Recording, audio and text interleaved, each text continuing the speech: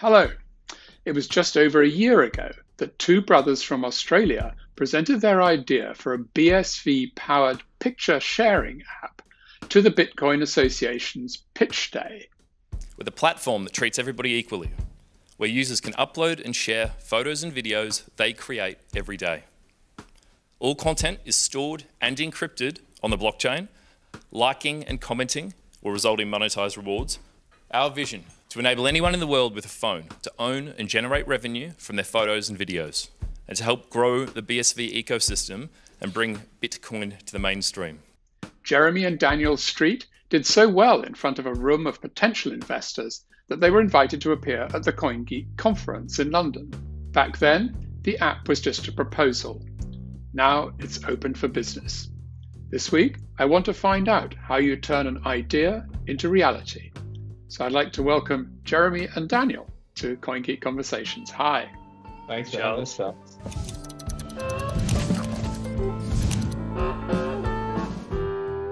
You're listening to CoinGeek Conversations with Charles Miller.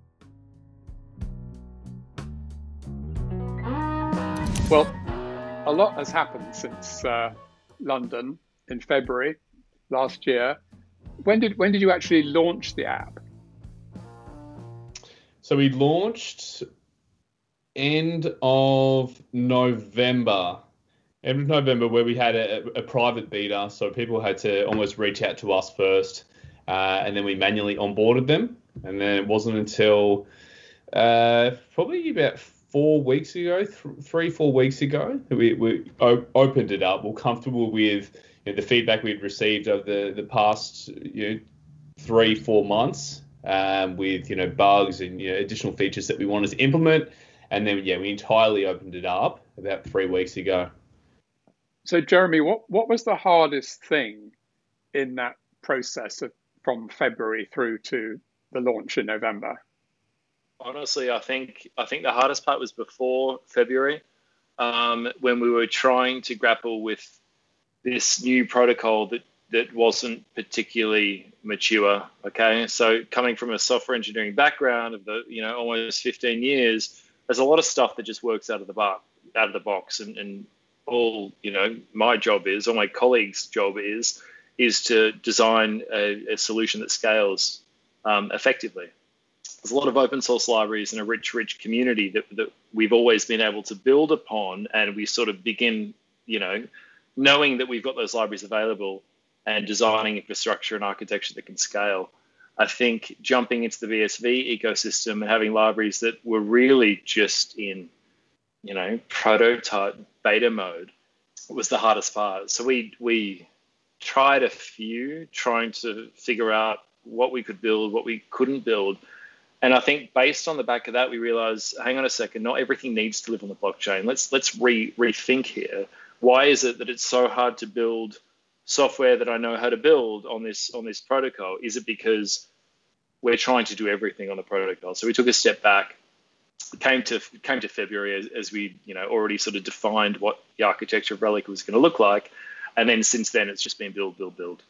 So Dan, I mean, I'm not a technical person, but am I right in thinking that there's a part of what you've built that would be common to any kind of app online, and then there's a part of it that is BSV specific, and somehow those two bits have to integrate? Yeah, correct. So similar to we can compare ourselves to Instagram, where a majority of the photos are stored on their server base. We also store the photos on the server base, but we do store the hash of individual photos on the blockchain. One of the first things that we noticed was the price to upload images onto the blockchain at the moment, because we're so early days, it was anywhere from 10 cents to 17 cents, and we're like, well, that's a massive blocker for any onboarders to Relica. So we thought, all right, look, let's just store a hash of the photo as proof of ownership on the blockchain, and then the photo itself can be stored on our server base. And then so the price of the photo being uploaded had gone from 10 to 17 cents just down to 1 cent. Yeah, talking of money, at the pitch day, you were trying to raise £500,000 that you reckoned was going to last for 18 months. I mean, how did that go? And are you both either of you still, have you got day jobs still? It's an obscene amount of money to ask for in retrospect. We probably got rid of one of our advisors after we asked for that. No, look, we didn't need that much. Okay, so I think realistically it was a little bit more like £50,000. Yeah. And did you get some of that? No, we're self. Sorry, Dan, you go. Yeah, no, we're self-funded at the moment, Charles. But no, the feedback we received from Pitch Day was the investors were more looking to invest in the underlying, and correct me if I'm wrong, Jez, the infrastructure projects on Bitcoin SVs. So similar things to the like Unwriter, who's providing all these libraries, and a few of the other prominent wallets as well.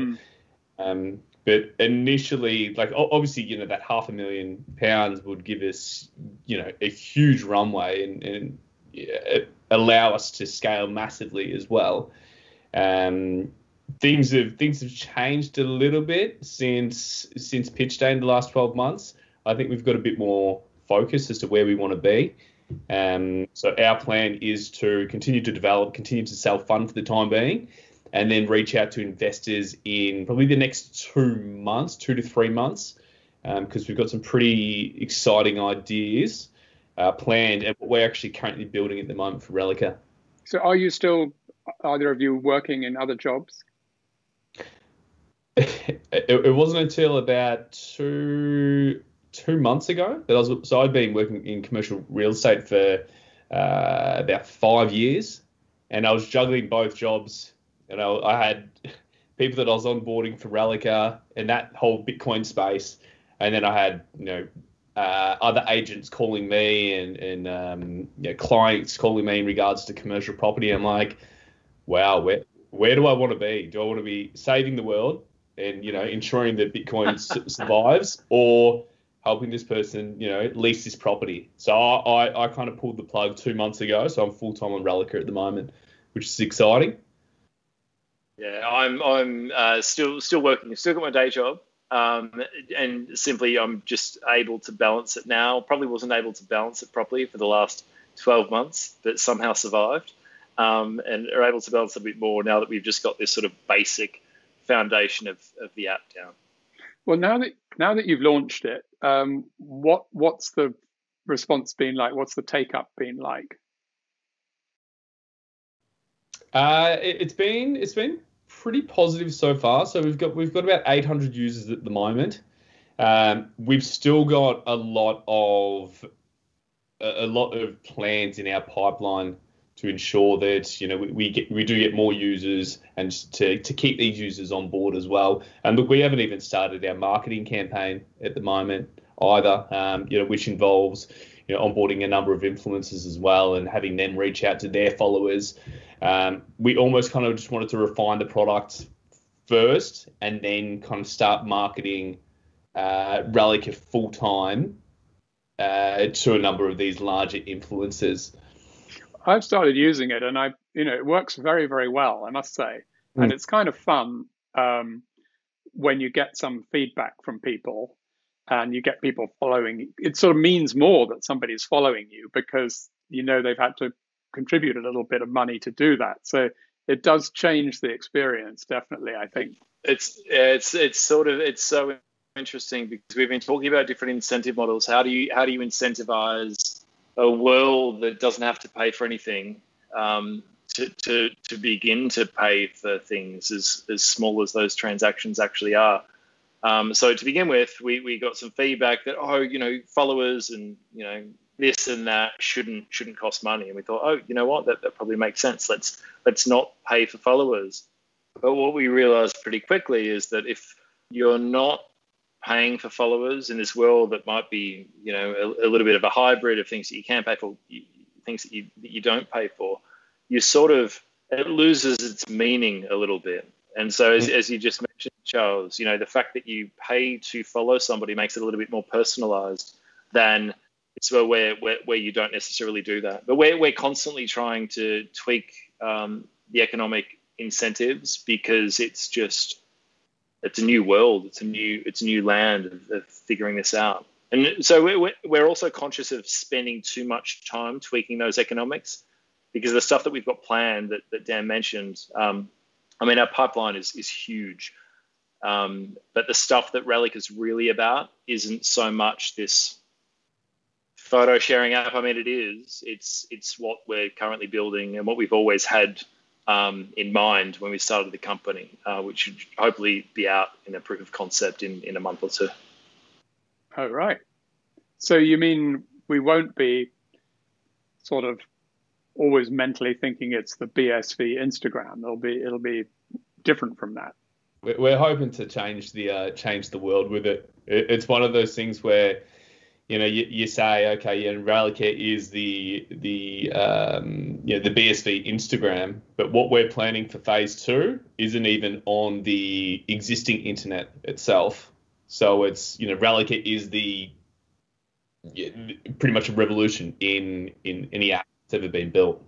I think that sounds really good, because I think, you've got to come up with something that there is a problem, I think, with the incentive model that you and other sort of BSV social media apps have, because apart from the fact that whether in the end people will be happy to pay and be paid, just getting them from where they are now to there is always going to be a problem, I think. And if you can come up with something completely different, that's surely got to be a better idea. Absolutely. And that was always our plan, to try to lower the barrier to entry into this ecosystem as much as we possibly could. I don't like saying ecosystem, but just this new way of thinking of the world and this new protocol. And I think what we're building now, it just doesn't exist. It's not gaming. Conscious of what I can and can't say, but it's incredible. It doesn't exist. It doesn't exist. Is it still going to be Relica? Absolutely. Yeah. Right. Yeah. So you're not building a second thing. It is Relica, just the new version. Yeah, it'll be in Relica with additional feature. Yeah, we had to build Relica, I guess, to sort of get to where we wanted to get to, as in like the current state of Relica, and that's been fun. And we've managed to build Instagram on the blockchain, woohoo! But I don't think anyone's going to make it in this space, or most people are going to be overlooked unless they're original and they're creative. And what we're building, I don't think anybody's conceived in the world. No, well, I can't wait. We can't wait. but is this? Okay. So just to sort of round this off, are you saying that the idea that you can have social media where there is paying and being paid is just not necessarily a viable model? Oh, well, look, I think it's definitely a viable model. You look at Patreon and websites like that where people are paying for other users' content. So there is a model, but what we're planning is so far out of the box that it's amazing. It blows my mind, thinking about it. If we can execute it, which we think we will, it's going to be pretty amazing. There's an interesting debate to be had about this, I think, because, so Patreon is working and people pay substantial amounts of money to access expertise that they want to get. And I'm wondering whether really is the conclusion that you would draw from that actually paying very small amounts of money is not necessarily what people want, but they might be prepared to pay larger amounts of money for bigger things. That micropayments, I don't know, this is just my theory, that micropayments either need to be so small that you really just can't be bothered to think about it, whereas like 8 cents or something is not in that category as far as I would put it. Absolutely. Whereas, $5, $10 for something that you really want, maybe the model starts working again around that kind of level. Exactly. 100%. These are a few ideas that we've thrown around as well, where users can have their exclusive content, which is almost locked as a private profile, but then they can set the price as to how much it costs to follow them. So similar to Patreon, but they can say, all right, I've got all this exclusive content that can teach you this. It's $5 to follow me, and instead of Patreon, where you sign up via your credit card and all that, it's just literally one click of a button. You pay them the $5, $10, or whatever fee they set, and you've got access to all of their exclusive content. I can really see that working. I'm just thinking of somebody that I follow on Twitter, because I live in West London, and this woman posts every day about 4 or 5 pictures of the history of West London, and it's kind of like places that I know, but from 100 years ago or something. And I just enjoy seeing that. And if I had to pay a little bit, just one-off, to access that kind of content that I wouldn't otherwise get, I can imagine that, I would do that probably. Yeah, no, exactly.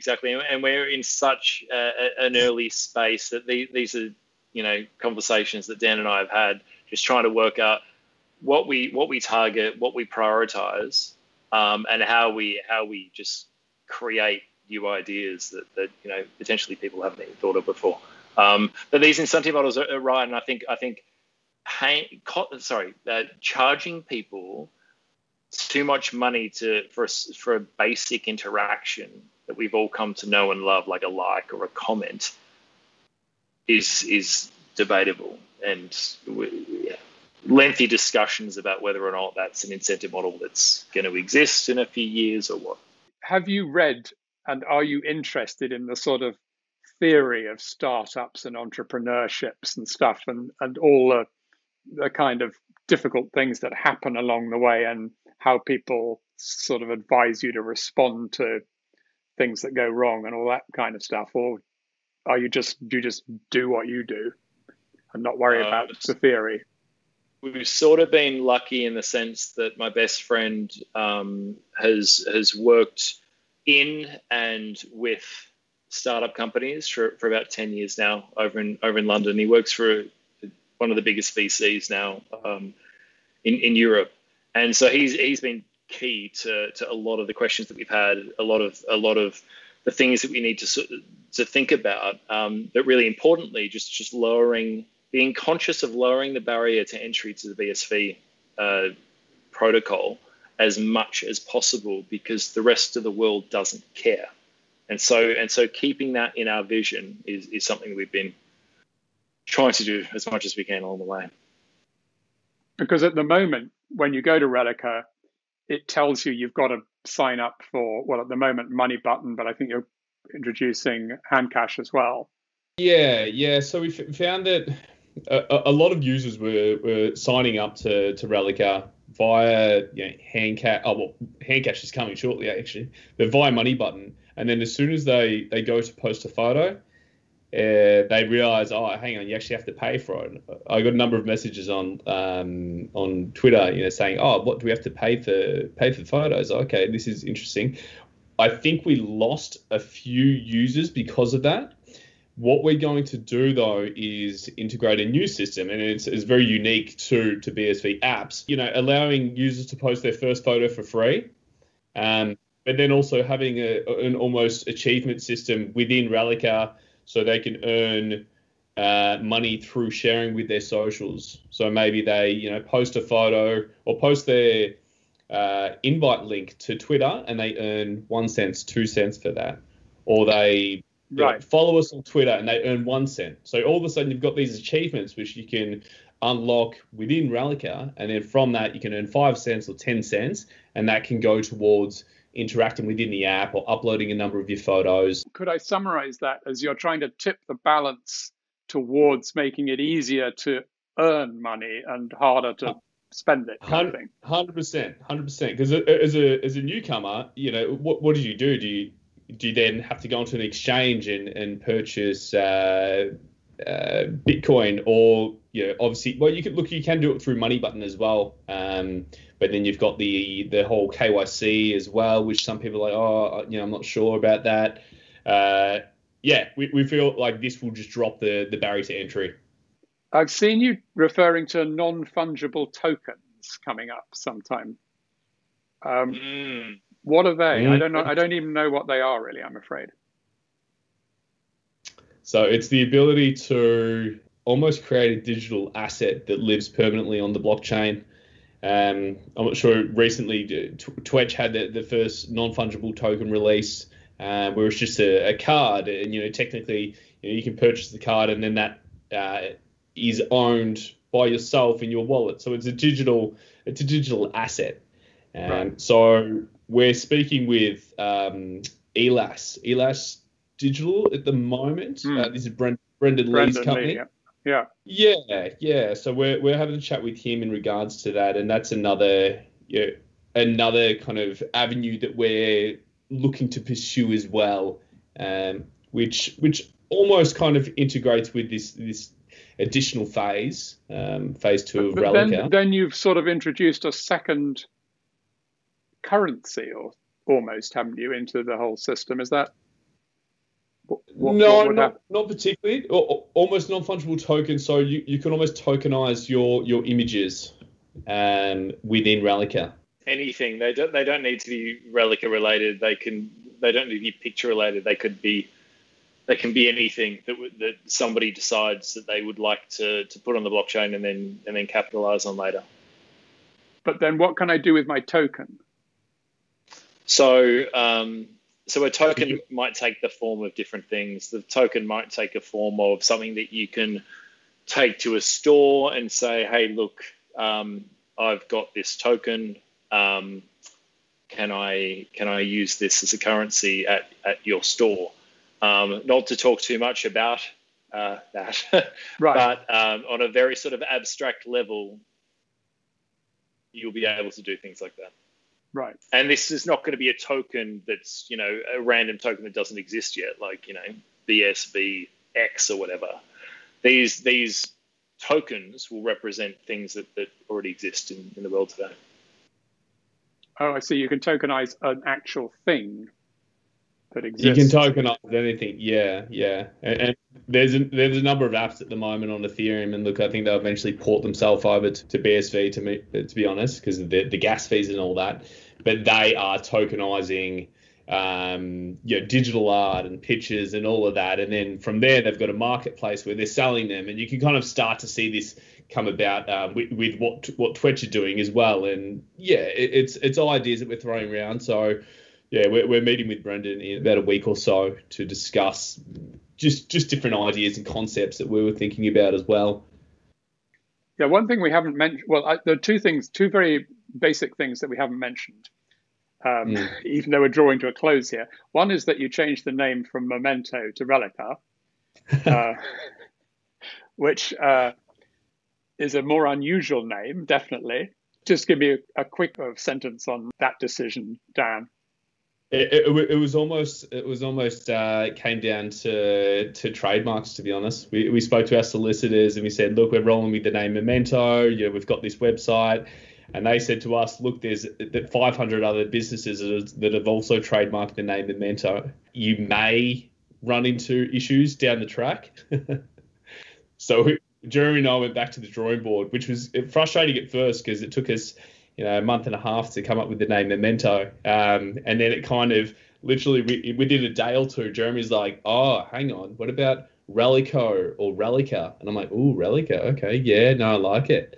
So yeah, it's pretty amazing how it came about. And then we searched online to see who else had that. And I think there's one other trademark with Relica, some company in France that was selling artwork. I'm like, yeah, done. It's a good name because it's simple, but it's also unusual. Yeah, I love it. You're not going to have trouble spelling it, Yeah.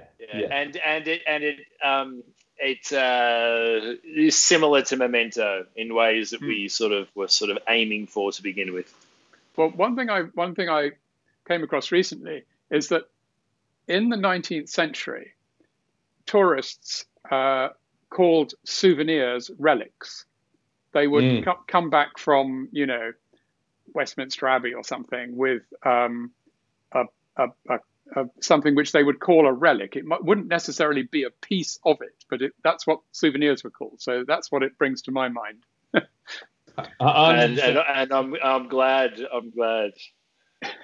that's exactly what it evokes. Yeah. Now the other thing, a memory of something. Yeah. So yeah. The other thing we haven't mentioned is that Dan is in Australia and Jeremy and I are in London, which is not a problem for this. But how is that sort of difficult time difference been affecting you? Don't ask. It's particularly hard with daylight savings as well. It's one of those things where, Jeremy might be messaging me at, say, 12 p.m. my time, and I look at the time in London, it's 1 a.m. I'm like, oh wow, he's he's up late working. But look, we make it work. We try to do our daily calls at, say, 8 a.m. my time, which is 9 p.m. Jeremy's time. But it's a juggle for the time being. Well, it's very good of Jeremy to be doing this after our dinner time here in London. It's very good, Dan, for you to be doing it before you've even had your breakfast. So that's very good. Well, thank you both so much for talking to me, and really, really good luck with Relica. And I hope that in another year's time, when the big reveal has happened about the next step, we can catch up again, if not before then. Absolutely. 100%. Looking forward to it, Charles. Thank you so much. All right, thanks, Charles. Yes. Bye now.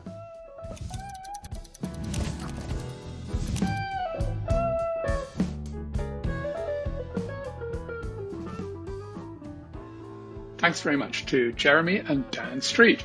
And if you haven't tried Relica, please do. Thanks very much for listening to this episode of CoinGeek Conversations, and please join me, Charles Miller, for another one next week. Until then, from me, goodbye.